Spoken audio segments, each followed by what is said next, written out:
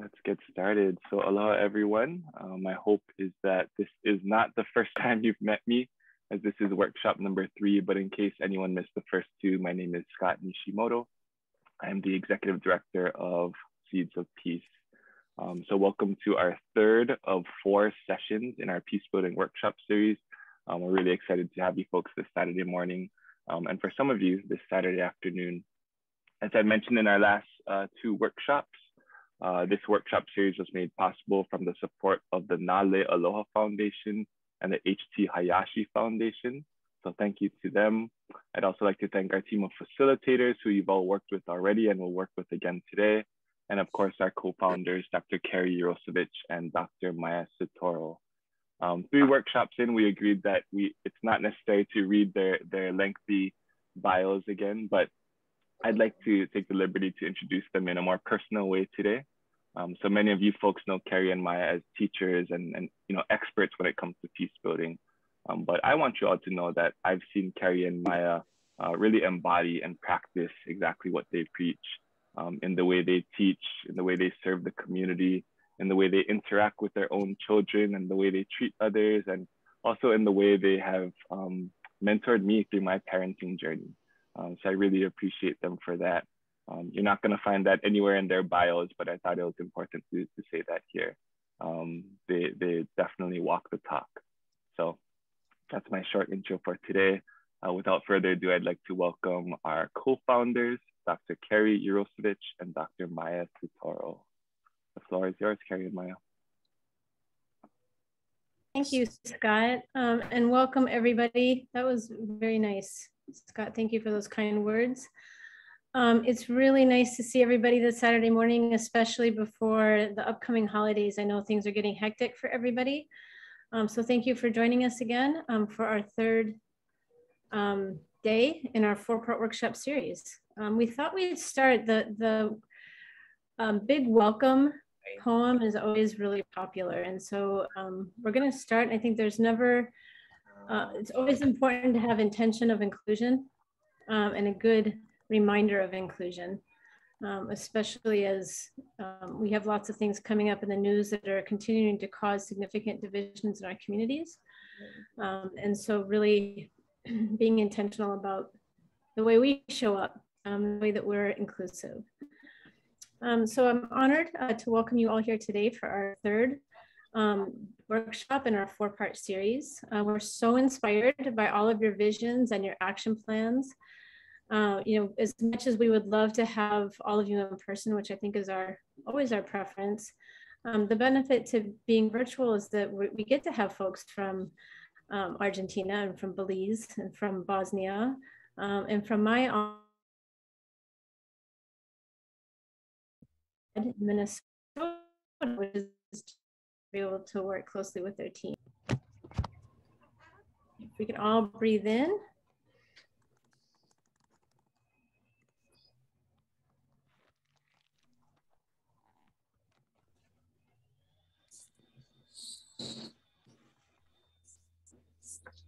Okay, and let's get ourselves centered.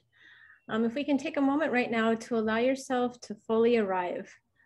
Allow the dust to settle in your mind. Bring your attention to your body, your breath, the present moment. You have arrived.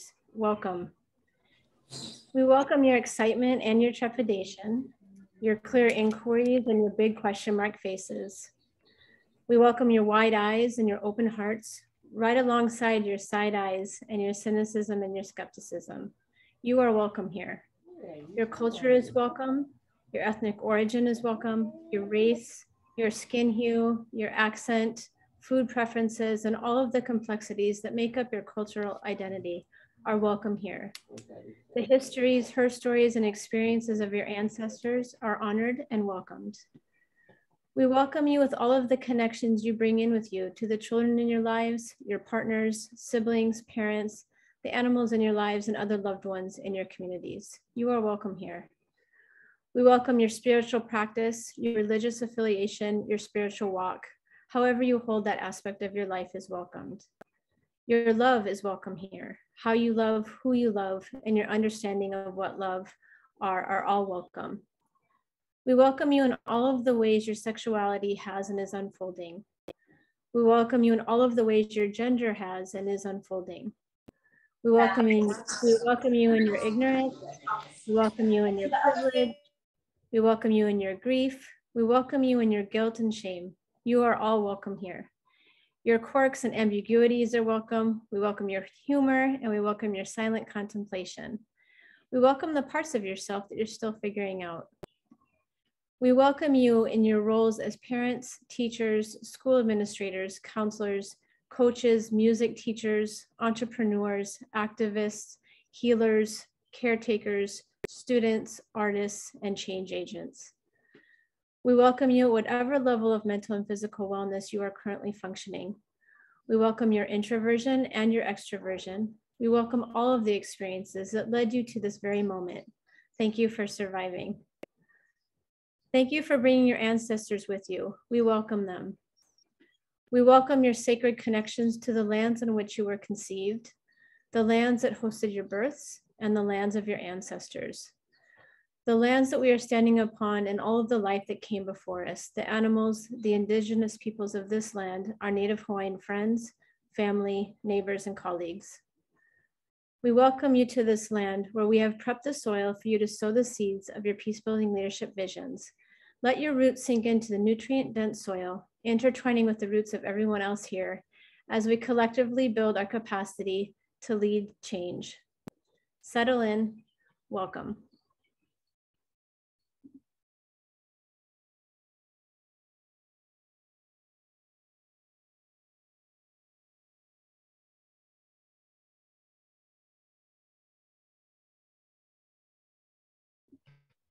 Naomi, if we could please pull up the PowerPoint.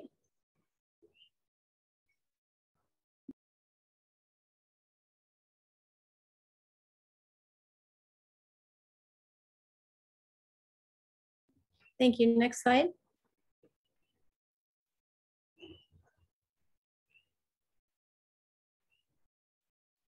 Okay, so just a reminder, the mission of Seeds of Peace is a 360-degree approach to raising peace-building leaders. We support and build bridges between families, community members, and educators to share resources and develop action plans to strengthen our communities and improve our children's lives. Next slide, please.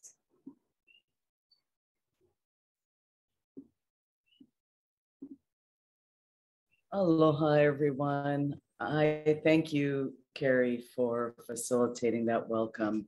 It was nourishing as always, and made me, and I'm sure everyone else, feel connected. So now that Carrie has kind of helped us to feel and set an intention for the day, I want to take you just a little further and ask you now to close your eyes, and I'm going to turn off my video and guide you through a mini 2-minute meditation to help you think about your purpose. Excellent. So again, feel your abdomen rise and fall.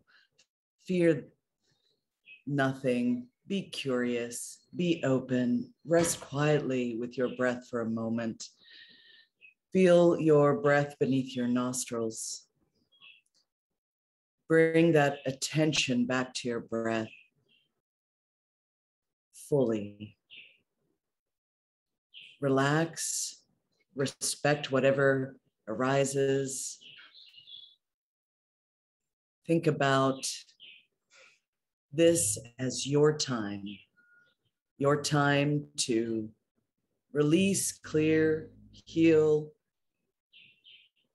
but most importantly, your time to claim purpose, to find strength, to connect with others, to remember your kuleana, but also your many gifts. And what I'd like you to do is actually to think about the person you are seeking to serve and care for with your action plans. Perhaps it's not a person, perhaps it's a community, perhaps it is the land itself. whomever or whatever you are doing this for, I want you to imagine that being, that entity, that place more fully. Carry it in your spirit and in your mind. Open up, get spacious. And I want you to think about this person, this thing, this place, this community, whatever it is, and really bring all of your senses to attending to this vision. Imagine this person, this place, this thing, this community, happy, healthy, healed, cleared of violence, grateful, bountiful, creative, joyful. Really look with your eyes at the texture, the color, the shade, the hue, the shapes, the invisible spaces. Really feel with your skin and your hands what it feels like to connect, to serve this person, this entity, this thing, to nourish. Really hear with your ears, but also your heart, your out. Really hear all the needs of this person, this place, this community, this entity. Hear their song, hear their story, hear their wants and hopes.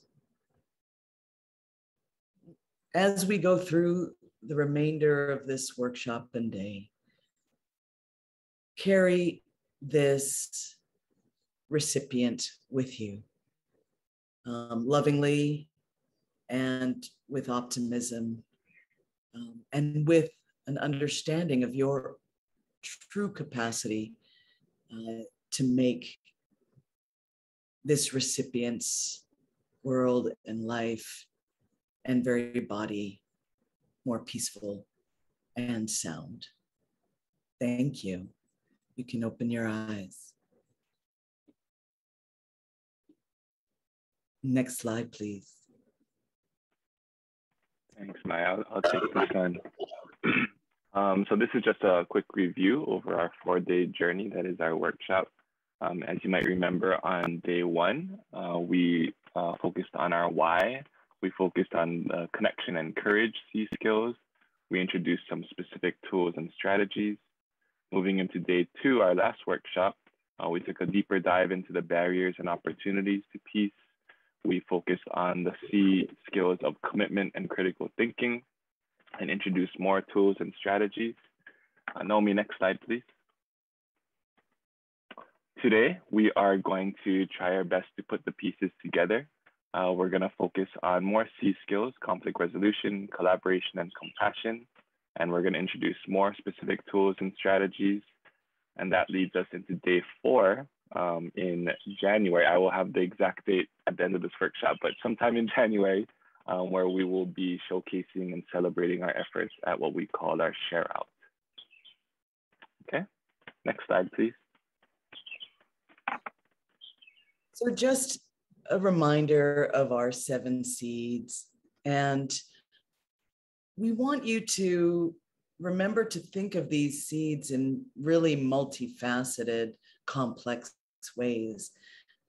For instance, when we think of critical thinking, well, that is for problem solving, but it is also for compassion and understanding, because it enables us to think about the experience of another and those ways in which their experience mirrors our own, and ways that we can connect in brave new ways to our community and and be servant leaders and so forth. Courage, it's not just about the courage to act, but it's the courage to persist down the long road when the destination is uncertain, when supports feel meager, so you want to think about each of these things, not simply in terms of what comes up when you first hear that word or is in terms of its common usage, but dive deeply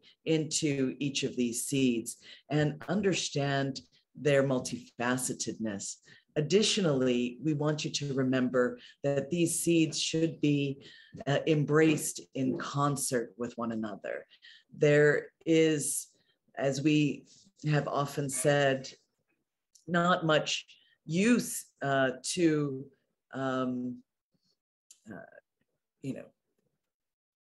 commitment if we feel it, but don't have the courage to act upon it,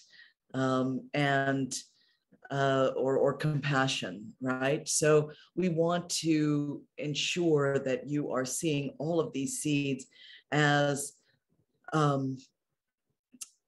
beautiful instruments in a concert or melody.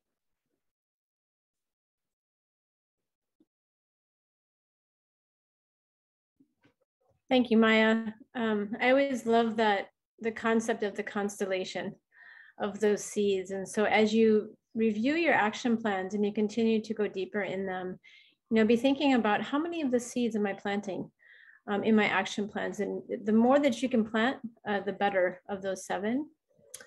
So what can we do?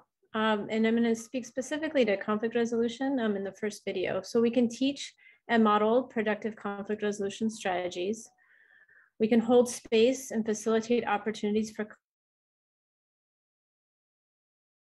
and we can show compassion through acts of kindness. So these are the 3 areas that we'll cover today. Naomi, next slide, please. Thank you. The first one is focused on conflict, and we always like to say that conflict is not good or bad. Conflict just is. It's part of being human. And how we respond to conflict, how we react to conflict is what makes it feel good or bad.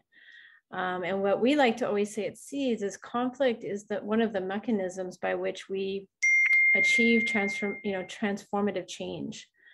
All of the civil rights movements and rights across the globe, we would never have achieved if we hadn't gone through difficult times of conflict. And really hard conversations and difficult alliances. And so conflict's necessary for change. And so how do we do a better job of engaging better with conflict and better with others?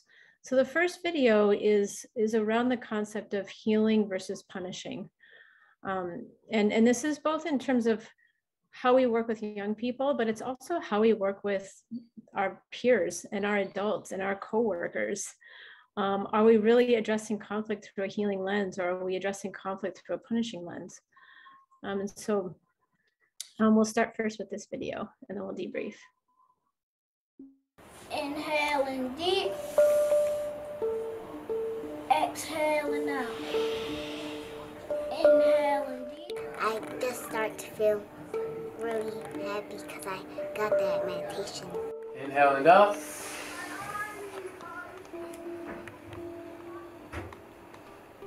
Exhaling down.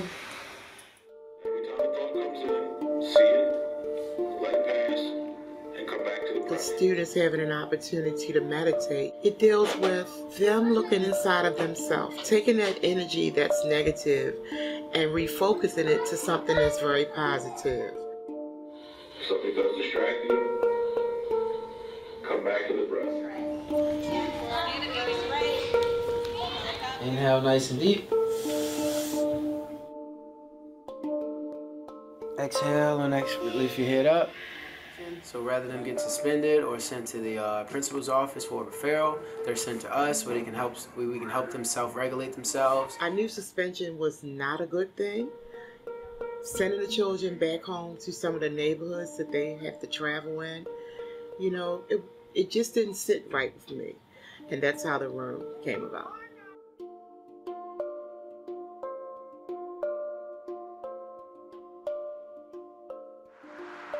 So youth here in Baltimore face a whole lot of obstacles, whether their parents are getting locked up, whether their parents are abusing drugs, or they're not there. And when you're ever in a heightened scenario, whether it's anger, stress, frustration, your heart rate increases. And so if you're able to use your breath to slow everything down, you're not as impulsive, you're not as reactionary, and you're able to respond to whatever scenario happens to present itself. Sometimes when I'm really angry at a person, I do the stress breath, and it calms you down in angry situation in life.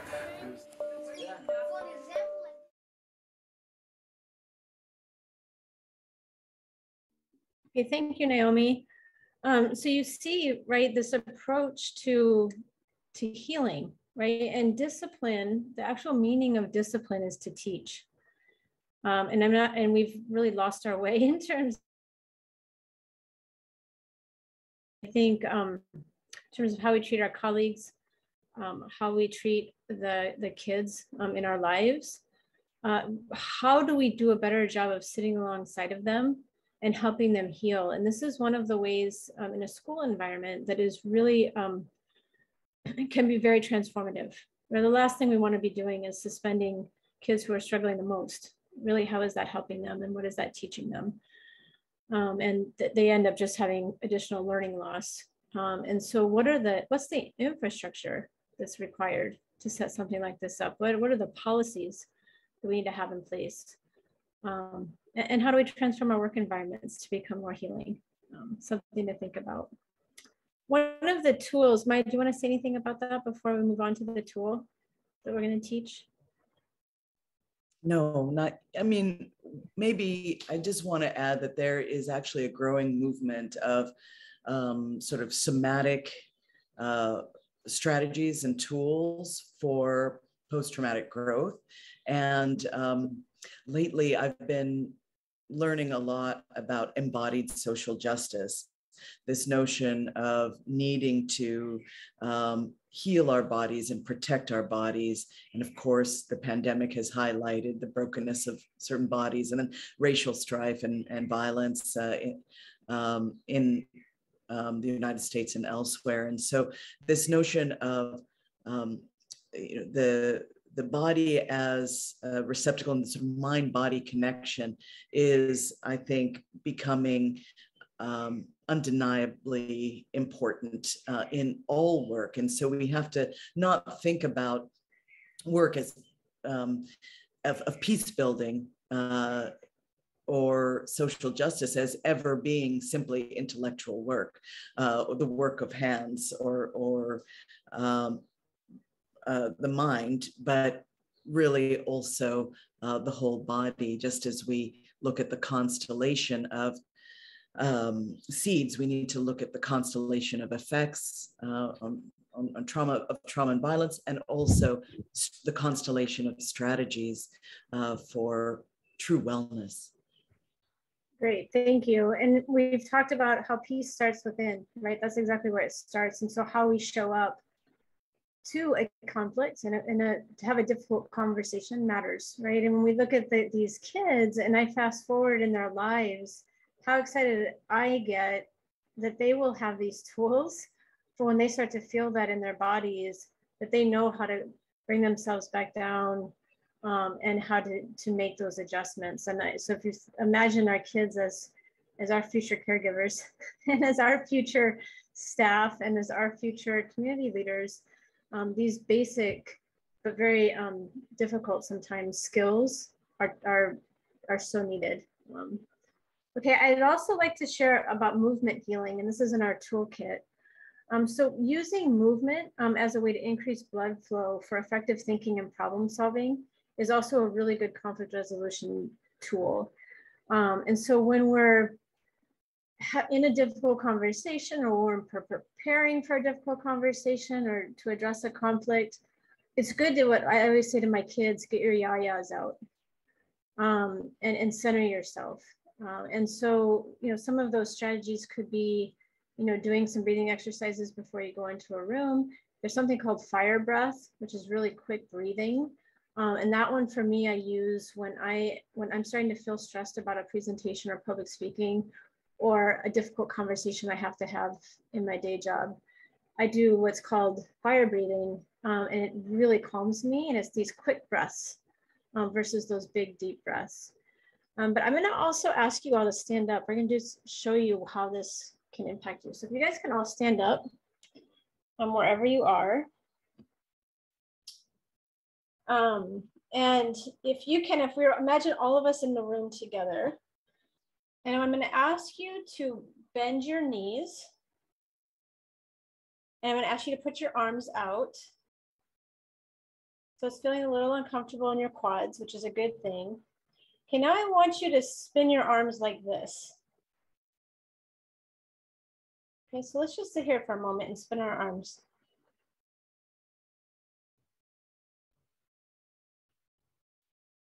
Okay, now I'd like you to go a little bit lower with your knees. You can do this sitting as well if this is too difficult. Okay, now come up just a little bit, but don't come all the way up, just so you continue to feel that burn. Now I want you to spin your arms a little faster.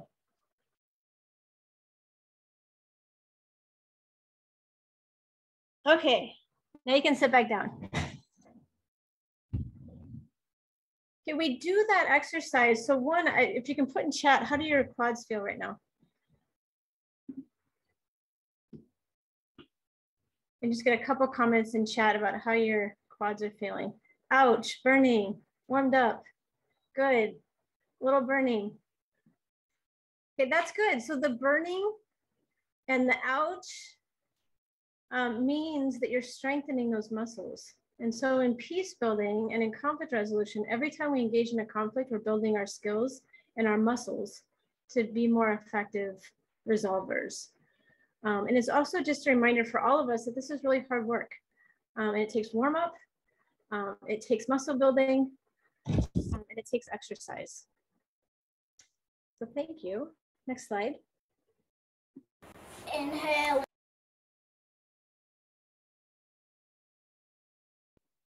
Thank you. I am Sorry, often, next slide. Sorry, Naomi, next slide. I often have to confess that I spent years as an advocate for youth and an educator, and would sometimes be in a room making plans, doing what I thought was best on their behalf without actually asking the young people what they wanted and needed. I know that probably many of you have done the same, you know, with good and full intention, wanting to care for and love our young people and give them what they need. But really, the time has come. We see in the climate crisis movements and others, young people participating at unprecedented levels and offering important and valuable things in movement building. We need to have real intergenerational duet, but we adults need to sort of think about that phrase, nothing for us without us. We need to really bring young people in true partnership with respect into the process. Now, there is a very deliberate reason why we at Seeds of Peace started with the adults who work with youth. The idea there is by working with the adults, we enable the adults who impact youth so immensely to have collaborative principles, shared understandings, consistently peace-building practices, and we realize that because each of these adults impacts numerous youth, that's an important way for us to see those ripples of positive peace building moving outward, where those adults that we impact together, work with, can then impact potentially innumerable others. And and we can grow this mandate and this mindset. But we also see the importance of integrating youth. So I'm very proud of our Youth Talk Back program and our Girls Talk Back program. And this next video is about that. Enjoy.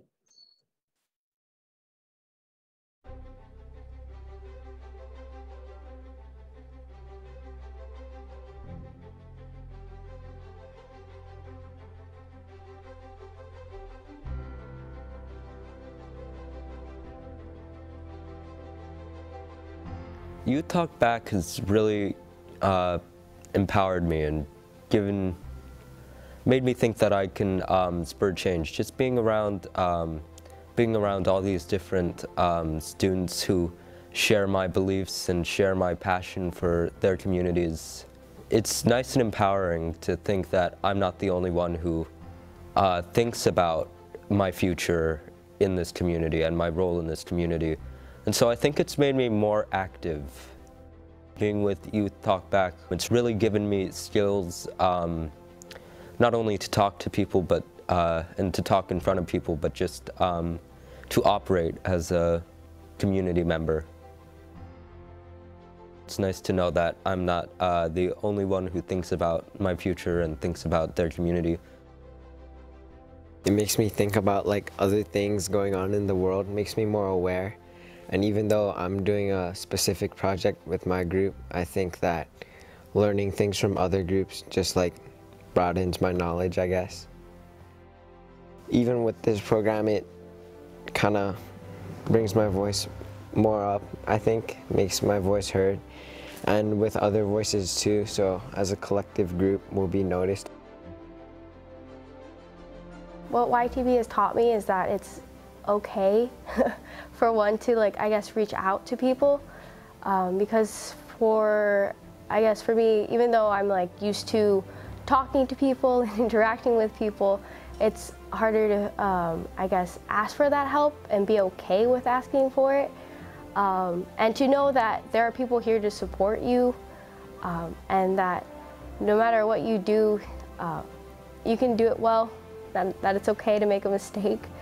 You could just keep going forward, and yeah, that's what I learned from being a part of this wonderful program.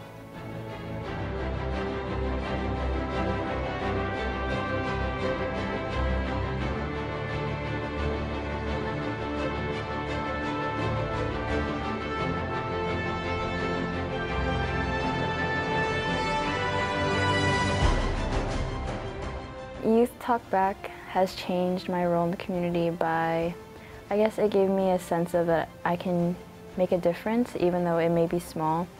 It also gave me enough courage to talk with peers and to connect more with people around me. I've learned a lot of skills to be able to express my emotions more and what I'm passionate about, and also my ideas, so without them I probably wouldn't be able to do that.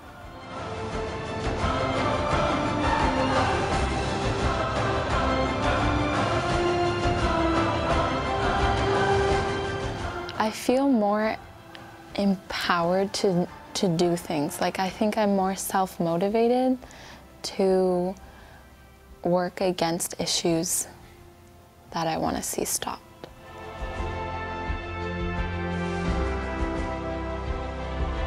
Because of Youth Talk Back, I feel like I'm less of just one small person in the community and more like a person who can actually make change in my community and make a difference with my friends, my peers, my school. Youth Talk Back has given me motivation and a reason to actually make change and take action against things that I feel strongly about.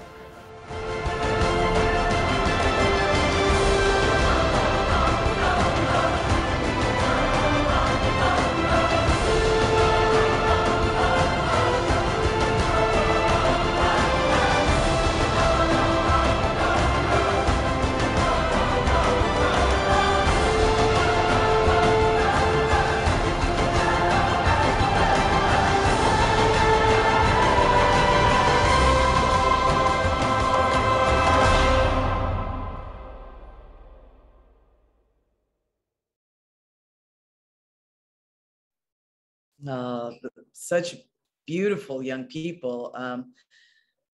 Carrie and I were talking about how emotional it is to think about them, their growth, their beauty, their bounty. So we really want to encourage you, and I'll ask Carrie to, if you have anything to add, but I think the point is, let's honor these young people, their gifts, not just their tech savvy, but their ideas, their innovation, their spirit, and not only honor them by respecting that they have meaningful things to contribute as leaders, but also asking them questions and trusting that you can, learn from them as you are doing things for them, and with them.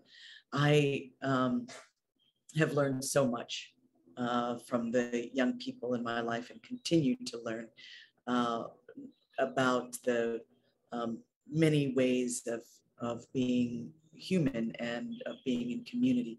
Carrie, what would you like to say about that? Yeah, I think the only thing I'd like to add is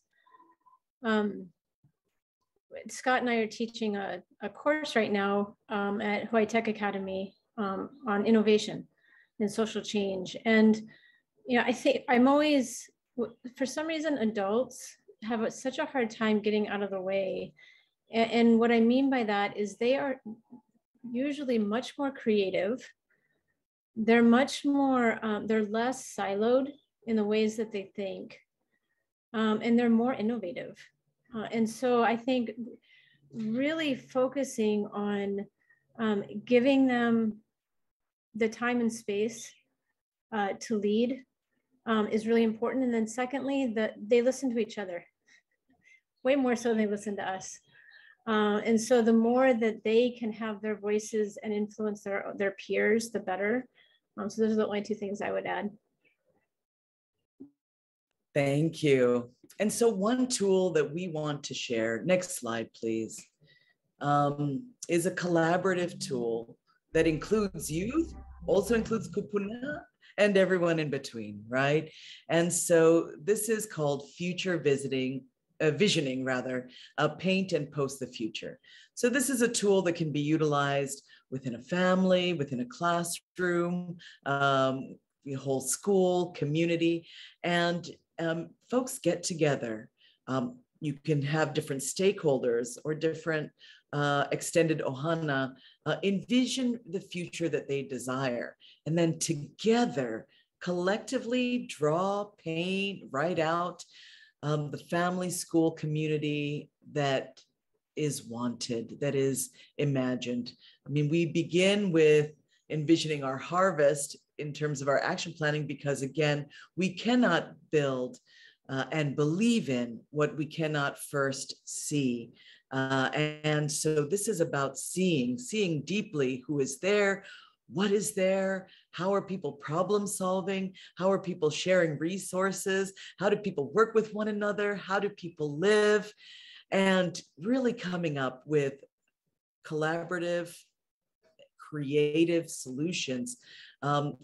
And together, everyone can see, wow, look at us. We are full of great ideas. We have such creativity, and there can be a shared vision about which we feel pride. And that's the goal, is to really get that buy-in and that contribution. And then you post this vision in a public space to remind everyone of what they are working towards together. So let's do a little activity. We can't do the full paint and post the future, the full future visioning, but we can get started. So we'd like you now to go find a piece of paper if you don't have one with you, and a writing implement, and take 2 minutes to write out to the next generation some words. Perhaps this is a letter to your recipient. Remember the activity, the warm up of seeing and setting in your mind and spirit the recipient of your action plan. We want you to now connect with them in the way that you will also as you complete your action plans. I'm so excited that you're rounding that process. But now just take 2 minutes to write out to the next generation or to your recipient your vision of peace. Infuse it with a real sense of hope and your kuleana. This is what we want to give you. So write out, or you can draw it to that next generation, what it is that you want to give them. Or it can be the recipient of your action plan, right? And if any of you are brave enough in 2 minutes, I would be so grateful if you would actually, if you're writing it out, put it in chat for us to share, okay? So I'll put those instructions in chat. And take 2 minutes in silence.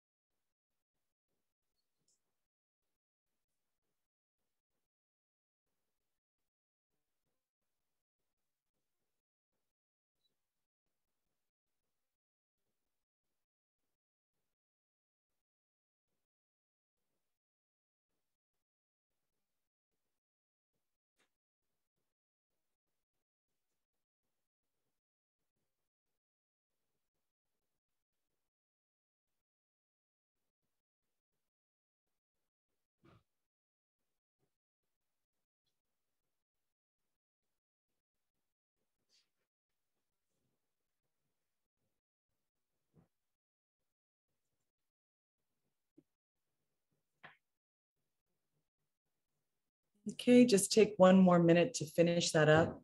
And again, if willing, if you are willing, I would be grateful to see your words, or some of them at least, in chat.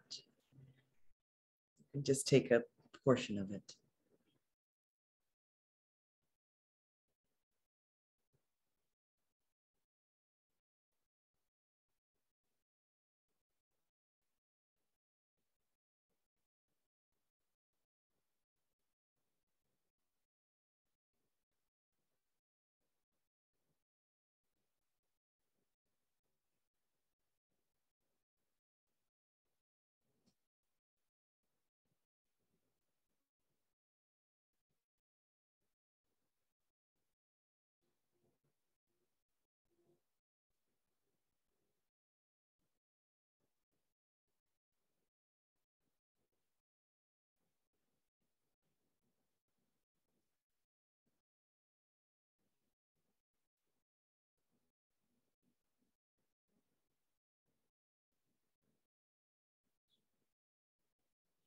Okay, wrap that up. Thank you.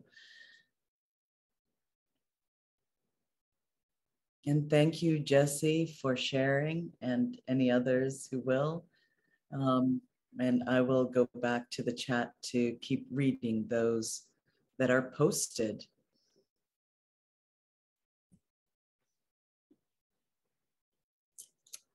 And we can move to the next slide, please. Okay, thanks, Maya. So we went through a couple conflict resolution tools. Talked about conflict being part of being human. And it starts with us on how we show up in conflict. We then talked about collaborating with our young people and co-designing with our young people. And now we'll be talking about compassion and compassionate acts of kindness. And compassion is fundamental to problem solving and effective conflict resolution. If we don't have it, it's not going to go well. And so how do we strengthen our compassionate skill sets? And so we'll first play the video and then do a quick debrief.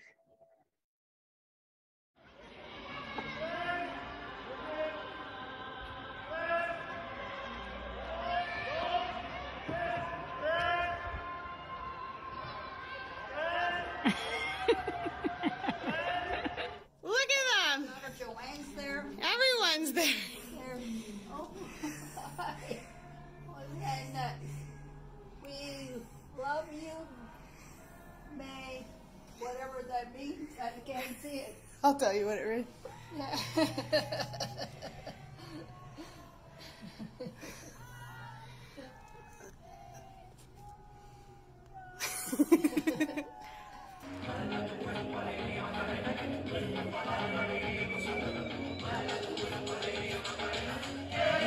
Macarena.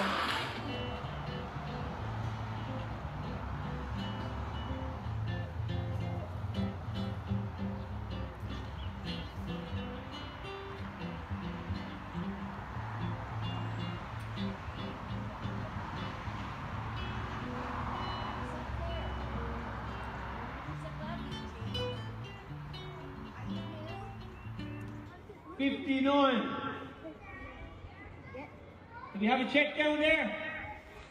On the left? Yes? Okay, Jody's gonna go up. Jody's gonna go up. Well done. Jody's gonna go up. Second balcony down the end.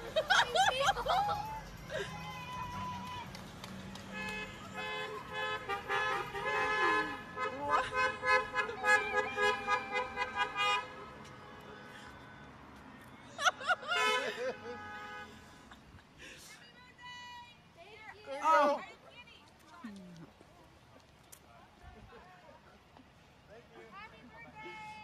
Thank you.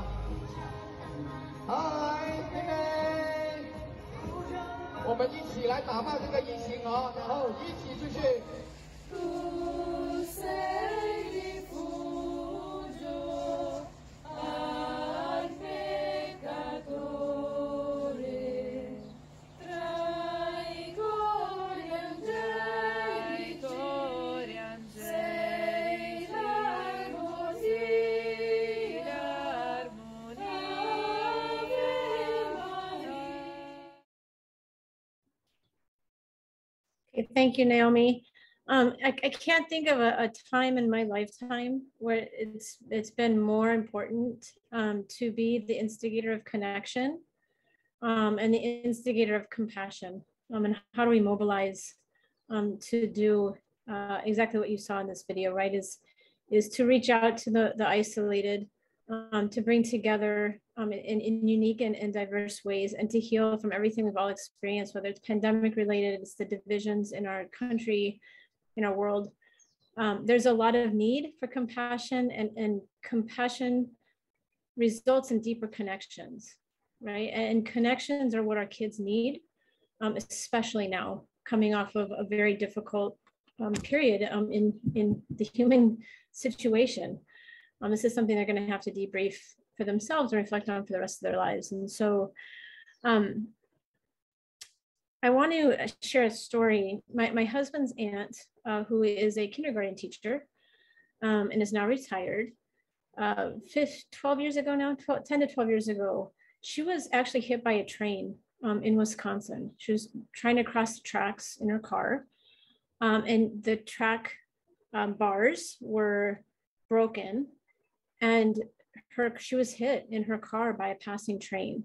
She survived and went through multiple surgeries, went back to teaching kindergarten after being hit by a train.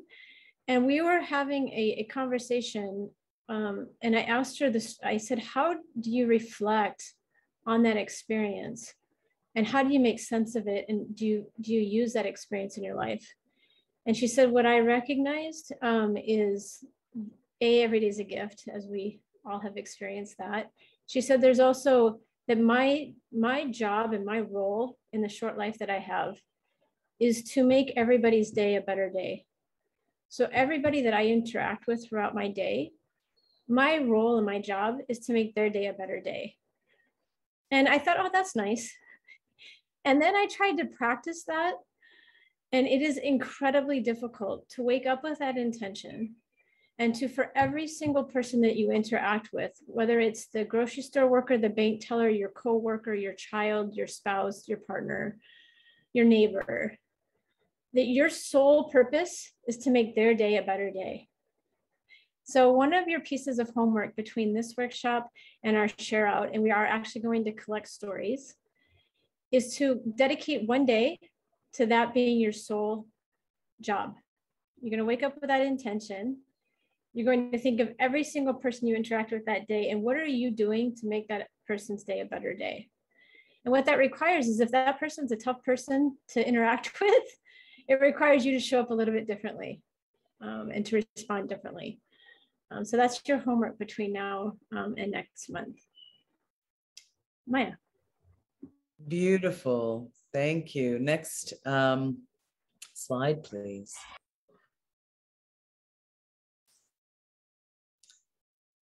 Next slide, please.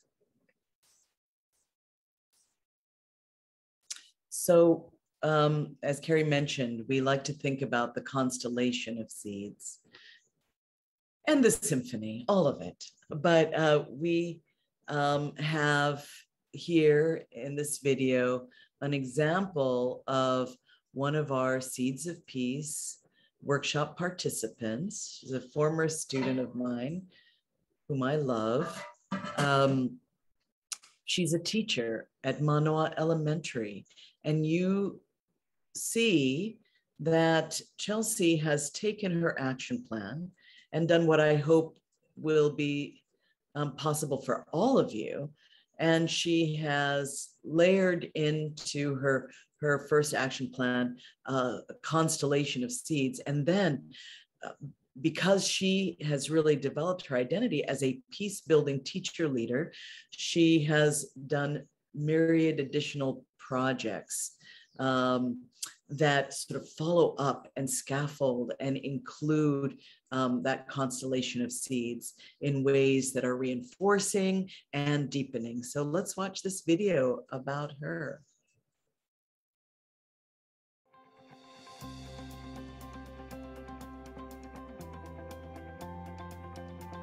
So in the beginning of the year, I thought that this was such a powerful thing to have as our classroom, so we kind of adopted the pineapple as our class mascot. So in the beginning of the year, I come in as a journalist and I ask them to explore what they think the secret symbolism of the pineapple might be. And so through vocabulary, we learn about the word hospitality. And what does that mean when you're a hospitable person? They explored and came up with that it means when you treat people like your guests and everyone is welcomed. So this space is our pineapple classroom, and it means that everyone is welcomed here and belongs. And so through this project, we incorporate reading, and one of our first reading learning goals is character traits. So we explore different character traits from different books, and then we come up with adjectives of all these things that we can describe for people, and they give each other a trait. And so at the end of the year, they're not so much calling each other by their names, but more, oh, I know I can go to so-and-so because they're the hospitable, peaceful person, or I want to go to so-and-so because I need to be cared for and that's my caring friend. And So through that project, that opens the door, and we do an interview process and an art project that goes with it. Even just taking the time to trace each other's hands and reflect, empathize. Oh, I'm sorry, am I hurting you? Is this, you know, to really take time. And whatever that introduces is kind of what starts the theme for the year. So whatever their goal is, how they want to spread peace is what we kind of capture. So the first year was a book. The second year, they created a movie and it was played in the cafeteria for like school rules and how we're gonna spread peace. This year they want to do a peace parade, so we'll see how that goes. We started with a mural that was a grant, and we just did a project where the students wanted to share a holiday wish and a gift with less fortunate children.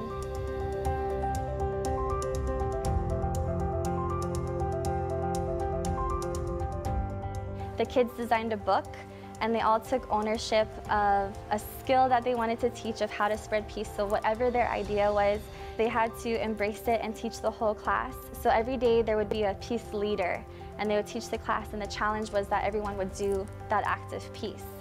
And at the end of the year, it became such a powerful project, and the kids were so excited that after their book, they wanted to create a little kit to get other classes started into exploring these different acts of peace. So each kid brought in reusable jars and whatever they had at home, and they put together these kits of a 5-day challenge. So the students said that peace is love, so there was a hug challenge where the teacher has a hugging clip, and the student has to teach how to give an appropriate hug, and then at the end of the day, everyone stands who was given an appropriate hug or handshake, and it shows how it's contagious. Peace is community, so as a class, we put some seeds in there, so the classroom had to go outside and all together plant a seed, and with that plant a dream. Peace is friendship, so on Fridays there was a pack of Post-its in the peace kit. On Fridays, every student would choose a name out of a hat and they'd give a compliment and leave it on their desk secretly. Peace is new friendships, so the students handmade friendship bracelets and gave enough in the kit for the class so that each classroom had to go to a different grade level and make a new friend and actually hand tie it to symbolize that new friendship. And so through these peace kits, they actually wrote a how-to writing piece. That's one of our standards, how to use the peace kit. And each day, the last month of school after we introduced the peace kits, each of our kids adopted a class and went and read their how to use the peace kit and gave the gift. And the last month of school, they went on the intercom and it was the challenge each day. They each read their page of the book, but then on the last week of school, the 5 days of the kit, the whole school was doing the acts of peace. And it was such a way to end the school year, and for these first graders to influence the other grades was really amazing.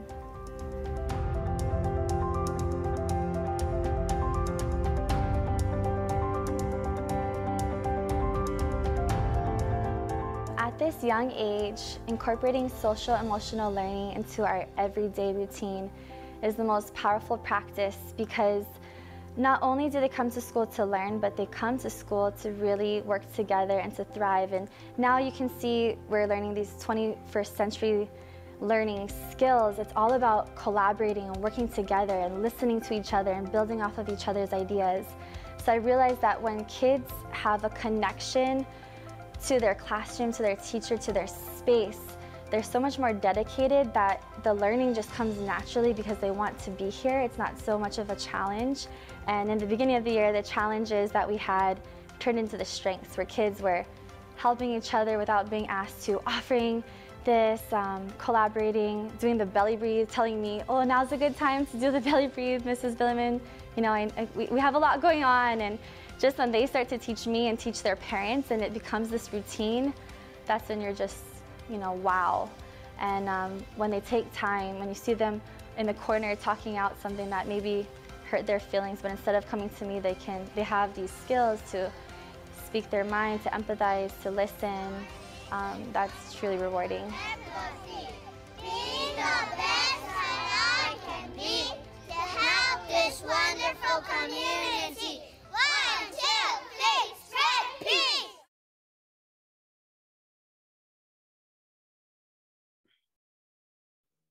So beautiful. And you can see in that video the layering of critical thinking as they think about their definitions of peace, as they think about how to, what peace means to them. You can see ample amounts of courage as they meet new friends and, and reach across and share themselves. And you see conflict resolution as they think about their responsibility to one another and heal hurts and so forth. So compassion, commitment, collaboration, connection, adding to all of what they did, and it continues still.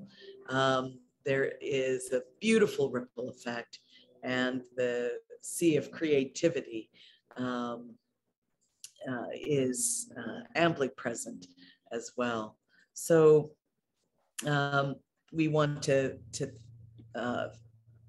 really see, regardless of the space that you occupy, Chelsea's belief that this is not a one-off activity. And it is something to be done in concert with everything that is done in this space. Peace building should infuse all of our efforts every day in our workplace and in our homes.